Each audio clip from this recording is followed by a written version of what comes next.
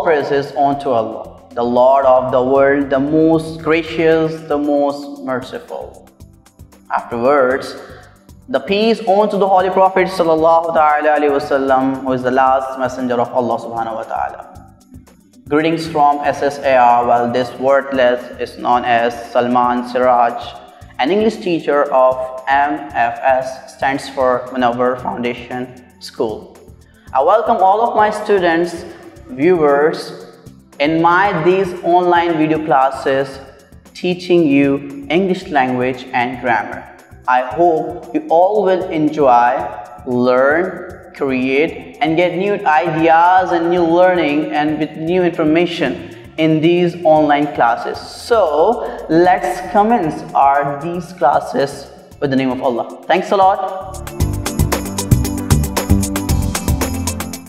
I welcome all of my students again in my another lesson. As I discussed in my previous class, that I'm going to discuss all my detailed tenses lectures in my another video. So let's start another topic today, that is called present indefinite tense, or you may call present simple tense.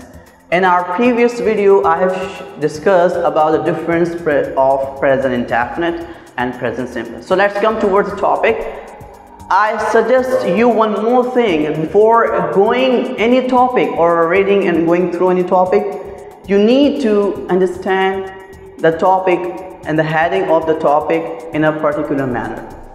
When you understand the meaning of that heading, the topic automatically understands 50% or 60% to you. So let's come towards its definition of present indefinite tense.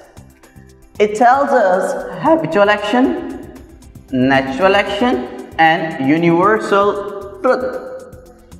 In our previous class, we have discussed the habitual action. Let me clear and revise it again. Habitual action. What is habitual action? The action you do since morning till night.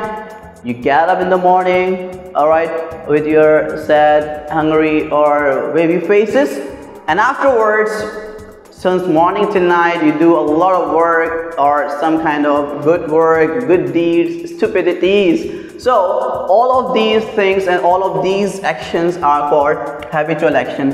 In another manner, we can also call habitual action as repeated action.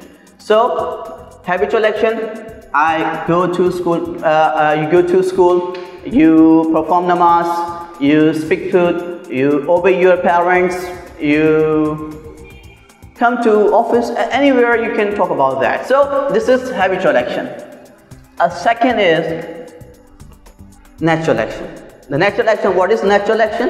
The natural action we talk about whose doer.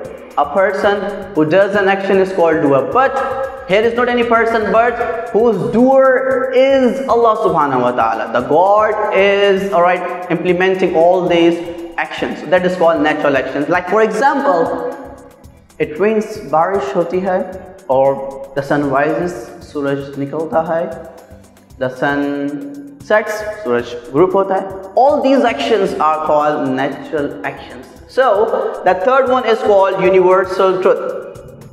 Universal truth are based on our universal things. For example, if we heat the water at the 100 centigrade, so it starts boiling.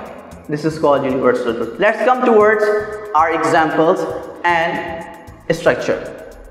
Before going, for example, we take tea, we eat biryani, we eat pasta, a lot of things we eat. So to know and to eat in a delicious manner, if you want to make by yourself or if you want to cook something by yourself, you must know its ingredients and its formula. In the same manner, if you want to use a correct sentence or correct tense, you must go through the correct structure or the formula.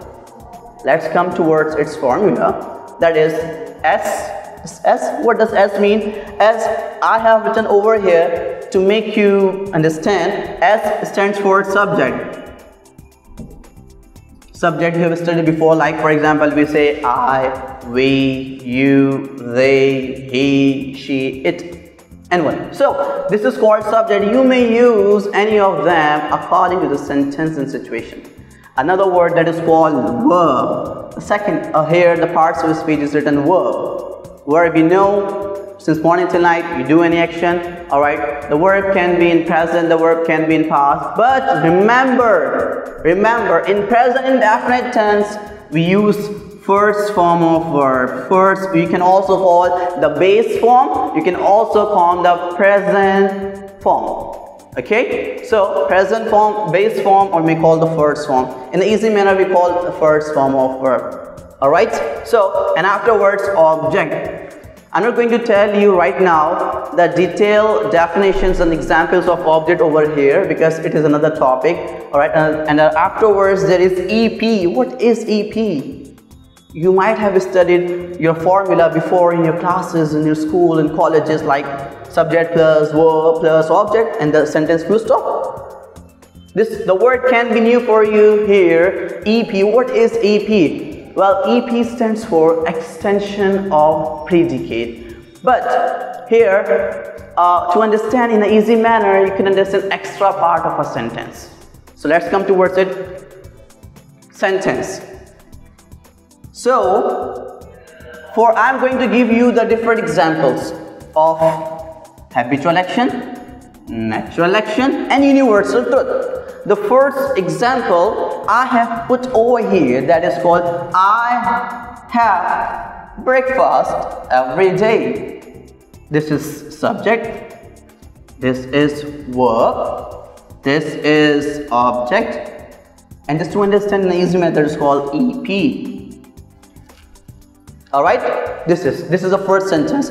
And what do you think, according to the definition, what kind of sentence is this? What is it telling us? What action is it telling us? A natural action, universal truth, or habitual action?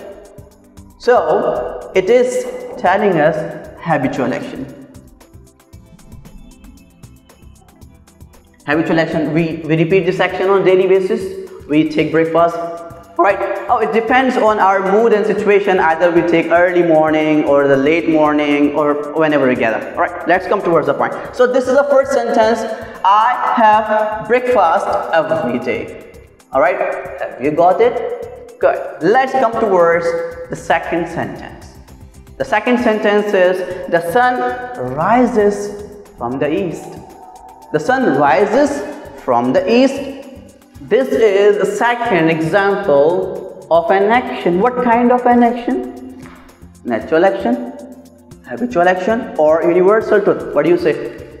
I cannot hear you. Sorry. So this is natural action. Yes, it is natural action. The sun rises. Why it is natural action? Because its doer is the God. So let's come toward the third example today. That is called the water boils at 100 centigrade. Definitely we have given the example of the habitual action, the natural action. So what remains? This is universal truth. Yes, the water boils at 100 centigrade. This is the third example of this action. So I would like to ask you and to know you. So this is, I'm going to write it to make it clear for you. So this is, what is this? Oh yes, the sun rises from the east. This is natural action.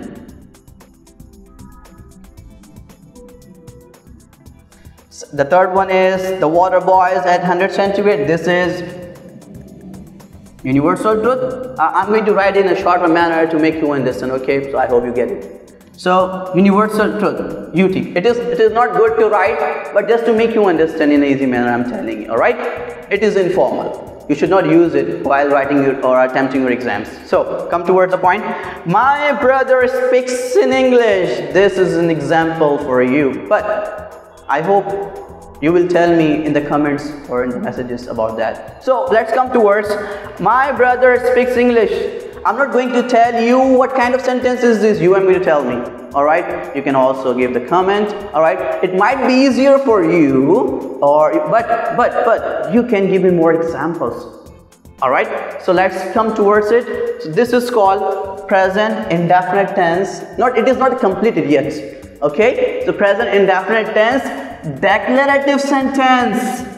Declarative sentence. So in another video, I have given the complete lecture of the sentences, what the sentence is and how many kinds and types of sentence are there.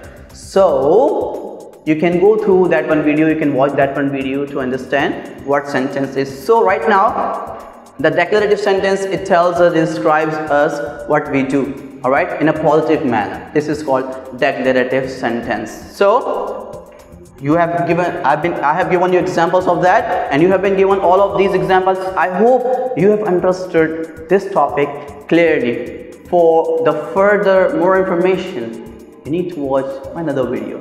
Thanks a lot. Thank you for being with MFS.